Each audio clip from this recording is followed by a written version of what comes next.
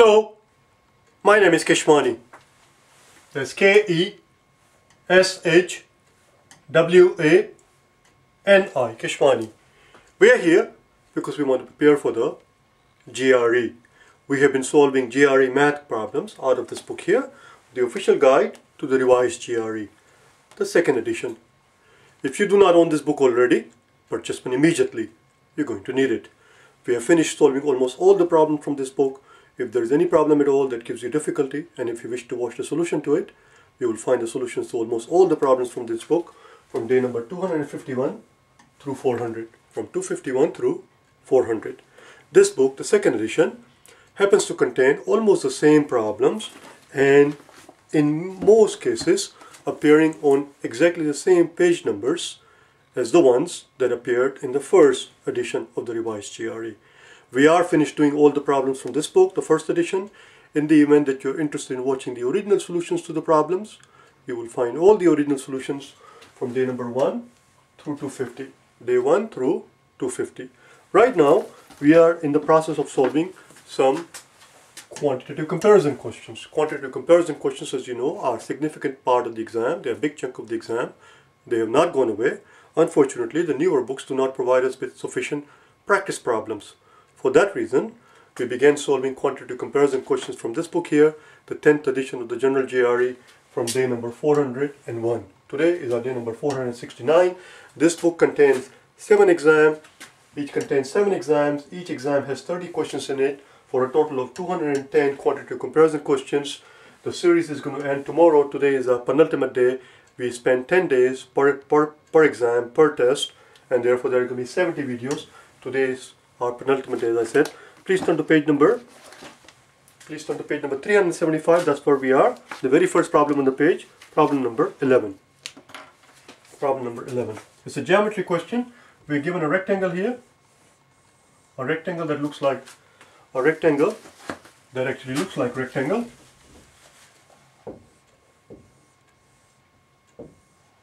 We are told that this is x. We are told that this is x plus 6. And what we are being asked to compare, what we are being told is that the number 11 is what it is. 61% of people who took the exam had no trouble with it. What we are being told is that the perimeter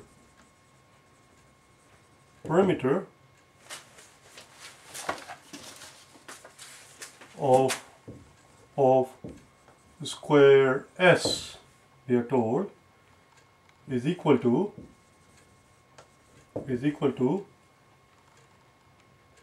the perimeter of the rectangle shown. So this rectangle that is shown to us, we are told that the square in question, square S, which we have to plot ourselves, the perimeter of that square is the same as the perimeter of this guy, and what we are being asked to compare is this. In column A, we have the length of the side of square S versus column B, which is x plus 3. X plus 3. Let's see what we can do here. I'm going too much of a slow, leisurely pace here. Let's squeeze this in here. Column B. Let's put it here. Column B, x plus 3. Let's see what we can do here. So the perimeter of this guy is the same as the perimeter of square. Perimeter of a square, we know, if you have a square, the perimeter is just going to be 4 times each side. If you have a square here, obviously, each side, let's call it S here, and the perimeter of the square is going to be 4 times the S. And that perimeter, we are told, is same as the perimeter of this guy. This is x and this is x, so that's 2x. And this is going to be x plus 6 and this is x plus 6, so this is going to be 2 times x plus 6. That's it, we are done. Let's divide the entire equation by 2. If we divide the entire equation by 2, we end up with 2s equals x plus, well, let's first combine them actually. I was too hasty. Let's put them together. 2x plus 2x plus 12, and that is 4x plus 12, and that equals 4 times each the side. That's it. Divide the entire equation by 4, divide the entire equation by 4, if we divide the entire equation by 4, what we find is that s equals x plus 3. Voila, x right here. The side of the square which is column A, we just found out equals x plus 3 which is column B. And therefore the answer is C. I forgot to remind you to stop the video, to pause the video, to solve it yourself. Hopefully you will do it in the next one. You must pause the video every time, even if I don't remind you. Pause the video, solve the problem yourself, and then compare your work against the work that we do together. Number 12. Number 12.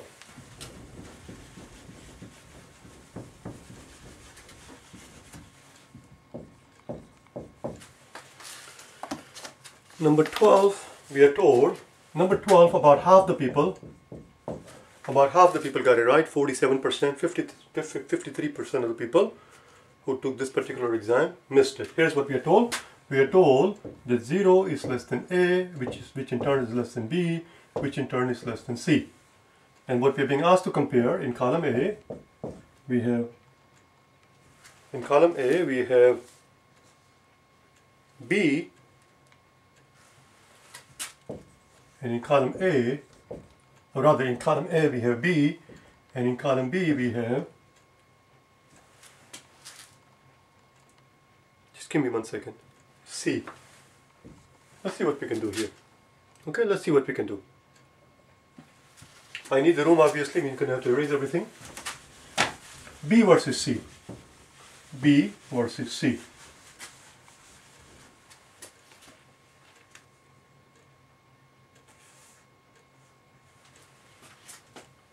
Sorry, B over A versus C over B.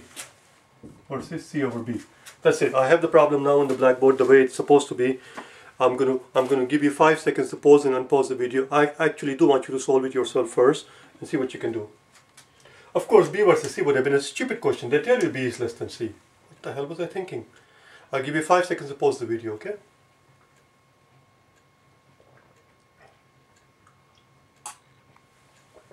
Alright, here we go. Half the people missed the question. Obviously, there is something going on here that about half the people did not manage to see it. And the reason why they don't manage to see it, why they mess it up, is because they leave the questions in the form that is given to you. Simplify it. I don't like dealing with the fractions. Let's multiply both sides by B. When we multiply both columns by B, which we can do, which we are allowed to do. Why? Because we are told that 0 is less than A, which is this thing that we see here is same as saying if A is greater than 0. If A is greater than 0, they are all positive numbers. A is greater than 0 and B is greater than A and C is greater than B, which means they are all positive numbers. And since we know that B is positive, it's perfectly okay for us to multiply both columns by a positive number. We cannot multiply or divide both columns by a negative number because that reverses the direction of the inequality. But we can most certainly multiply or divide both columns by a positive number, of course, as long as the number is the same on both sides. So let's multiply both columns by B. And if we do that, we can get rid of this B. We don't ever have to deal with the bloody thing. Similarly, I see A at the bottom here. Let's multiply both columns by A. If we multiply both columns by A, we can get rid of this A. And what do we end up here? We end up with B times B, which is B squared, versus A times C. Question is, what can we do next? Well, there are a couple of things we can do. One thing, of course, which most people are going to do is to simply plug in numbers. Plug in numbers if you like, anything that you like.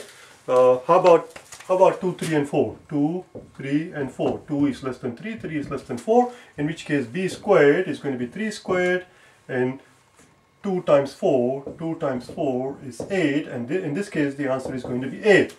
But the question is, do we stop here? The answer obviously is no, we do not stop here, because we have to contemplate all the possibilities. Because if we had stopped here, if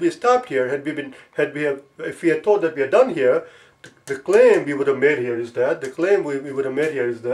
the quantity in column A is always greater. We do not know that yet. We do not know if the quantity in column A is always greater unless we try out the weird number, the nasty numbers. If you recall, many a times we have come across these situations where we have to plug in numbers, and I always remind you, that don't just stop by plugging in nice numbers, you must always try the nasty numbers. Nasty numbers. Do you remember? Do you remember the list of the nasty numbers? This is our 69th day. Obviously, we come across this thing many times. Do you remember the list of nasty numbers? Nasty numbers. The nastiest of all is 0. If there is a chance where you can plug in a 0, try that always. Here we cannot try 0 because we are told that all of these are greater than 0. So we cannot try 0. We are told that A is greater than 0, B is greater than 0. So 0 is out. We can't try 0. The next nastiest number, do you remember? What's the next nastiest number that we want to try? The next one in the list is 1. You must always go in this order. Don't go all over the place. Go in the exam. You have to remain systematic. That's how we save time. Can we try 1? The answer is why not? Watch what happens. Watch what happens, okay? Watch what happens. For example, you can plug in anything that you want here. For example, you can plug in anything you want here. For example, as a matter of fact, I'm going to leave the 3 here. Leave the 3 here, just the way it is. B squared is going to be 3 times B squared. Actually, 3 is not going to work. We're talking about plugging in 1. I'm not thinking straight. Let's plug in 1 here. Let's plug in 1 here for B. Let's plug in 1 here for B. And what about A times C? Can we make that quantity 1 also? The answer is yes. Why not? Why not? There are infinite possibilities. There are infinite possibilities. As long as, where can we write it? Where can I write it? As long as A and C are reciprocal,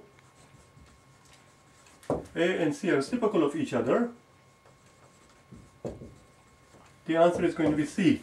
The answer is going to be C. For example, if B is 1, not if B is just B is 1, in which case A times C is what we're looking at. Let's erase this nice part. We no longer need the nice part. Let's just deal with the nasty parts.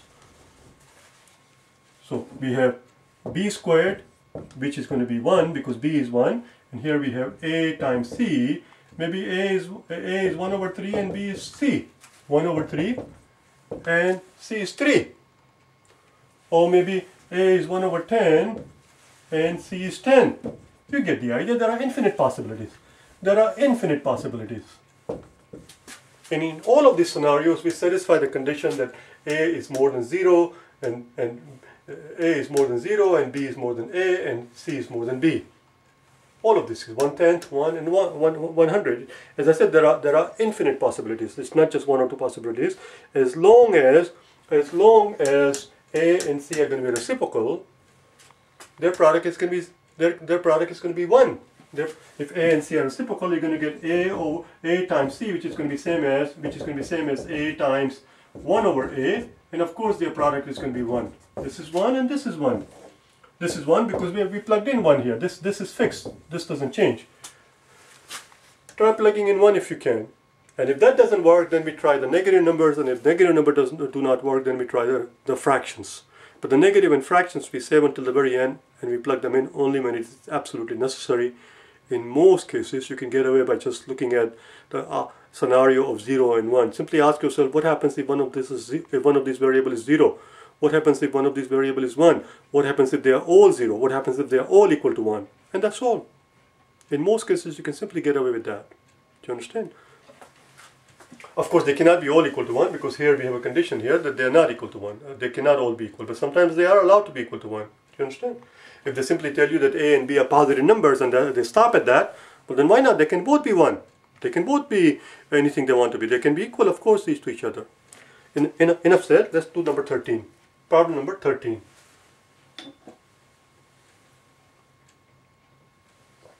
Problem number 13.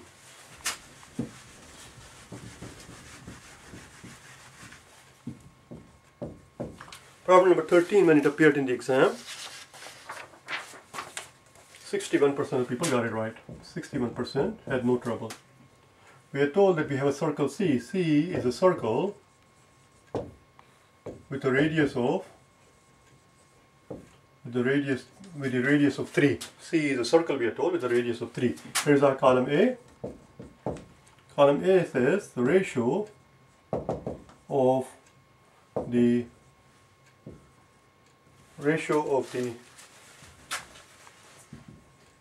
circumference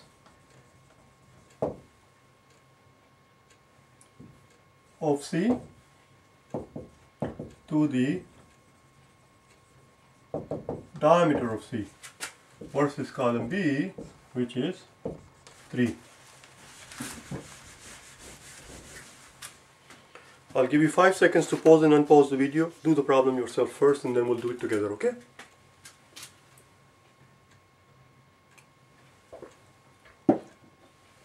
Okay, here we go. Before we look at the problem here, here's the question that I want to ask you. What's the definition of pi? Pi. What is the definition of pi? No, I'm not asking you what it equals to. Most of the times if you walk up to people and you ask them if you simply ask them what is pi, if you walk up to somebody and simply ask them, walk up to somebody and ask them what is pi, in most cases, in vast majority of cases, they will probably tell you it is 3.14. But that's not what the question is. That's not what I ask you. I'm not asking you how much it is. I'm not asking you how much it is. I'm asking you what is it. Can you explain conceptually what pi is? What is pi? Do you know? Pi, conceptually, pi is simply the ratio. Pi is simply the ratio of distance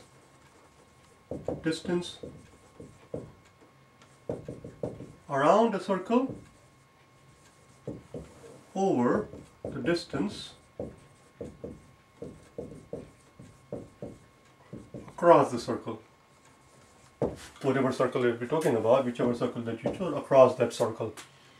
For example, here's our circle here. Pi happens to be the ratio of distance around the circle. What do we call that concept? Distance around the circle is what we call the circumference. Over distance across the circle. Here's our center, distance across the circle. What do we call this distance? Distance across the circle. Anywhere you like, distance across the circle. Across the circle means you go through the center here, this distance right here. What do we call this distance? Distance across the circle. Well, distance across the circle is the diameter. So what is a pi? Pi is a ratio of circumference to the diameter. Pi, if somebody were to ask you next time, if somebody asks you what is pi, the answer is pi is simply a ratio of distance across the circle, rather distance around the circle to the distance across the circle. It's a natural phenomenon. It's a natural constant, just the way the universe was created. If you were to draw any circle at all, as long as it's a perfect circle, and if you were to measure the distance around it and divide that by distance across it, you will find that that ratio is always constant. And the person who made that discovery, he happened to name it, it was a Greek guy, he happened to name this ratio pi. Pi for the Greek letter, for the Greek letter P. It's what we call in English language P. Why did he call it P? Why did he not call it R or Q or M or S or T? I don't know. Maybe his girlfriend's name began with the P. Or maybe his mother's name began with the P. How the hell do I know? He just named it P. Had he named it lambda, we would have called it lambda. Lambda is the letter L. Had he called it alpha, had he called this concept alpha, today we would refer to this concept as alpha. The person who made the discovery, he named it P or pi. That is pi. Pi is the distance across the circle, distance around the circle to the distance across the circle. What does this say here in column A? In column A it says the ratio of circumference of the circle to the diameter. We just found out that is pi. We just found out that this ratio right here, the circumference of the circle to the diameter of the circle, circumference of the circle to the diameter of the circle, we just found out that is pi. And of course we know that is more than 3. Of course we know it's more than 3. So this is our column A. Column A has pi in it and column B has 3 in it. Of course pi is more than 3. The answer is A. They simply want to see here if you know the concept of pi, not what is it, but rather not how much is it, but rather what is it. And if you knew that, you would have realized that in column A what we have here is pi. The ratio of circumference of the circle to the diameter of the circle is pi. That's where actually I was about to finish the video, but I'm going to continue here a little bit. Watch what happens. Watch what happens, okay? What is the pi? What is the pi? Pi is the distance across the circle to distance around the distance around the circle to distance across the circle. Watch what happens. Let's multiply both sides by d. D cancels out, and c equals pi times d. And d of course is 2 times r, which of course can be written as 2 pi r. There you go. There is your formula for circumference. Circumference equals 2 pi r. The formula for circumference embedded in this formula is the definition of pi. That's where it comes from. The derivation of the formula for the circumference comes from the definition of pi. I'll see you tomorrow, okay? Bye now.